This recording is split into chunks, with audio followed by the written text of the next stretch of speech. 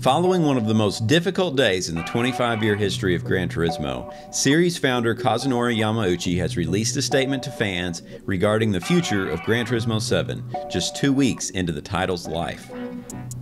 The letter from Yamauchi firstly addresses the unprecedented 34-hour period where the game was unavailable due to a server maintenance notice. This was caused by a previously undetected issue in the 1.07 update, which could render the game inoperable, so Polyphony Digital took steps to prevent its deployment until a new patch was ready. However, the larger part of the statement covered one of the major talking points surrounding the earlier update, which saw payouts for the best earning races in the game slashed.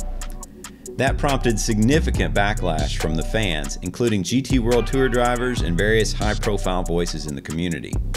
The more serious accusation was that players were being pushed towards expensive microtransactions in order to fulfill GT7's apparent goal of collecting cars.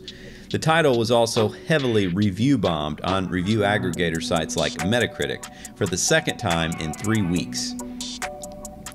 Yamauchi addressed both aspects of this via a special statement made on the official Gran Turismo website.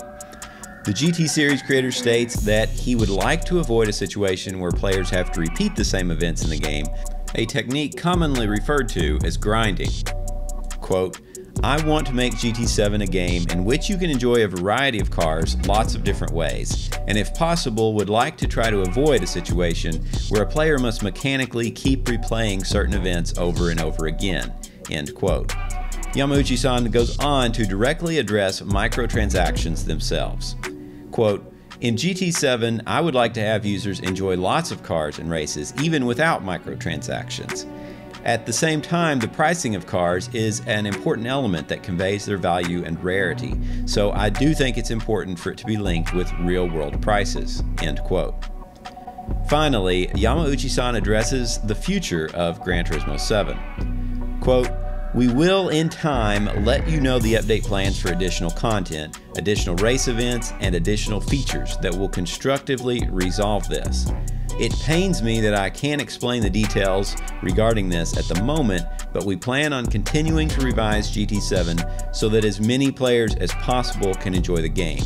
We would really appreciate it if everyone could watch over the growth of Gran Turismo 7 from a somewhat longer-term point of view." End quote. That comment suggests the initial group of events available in GT7 was intended to be a short-term starting point, accounting for the first 39 menu books in GT Cafe, even if some of the most expensive cars in the game are already available, and may get more expensive too.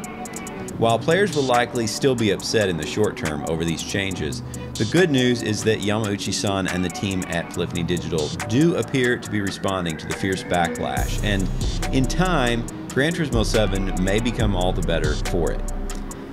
As always, we will be keeping a close eye on the latest Gran Turismo news here at GTPlanet, so be sure to subscribe and visit our website at www.gtplanet.net.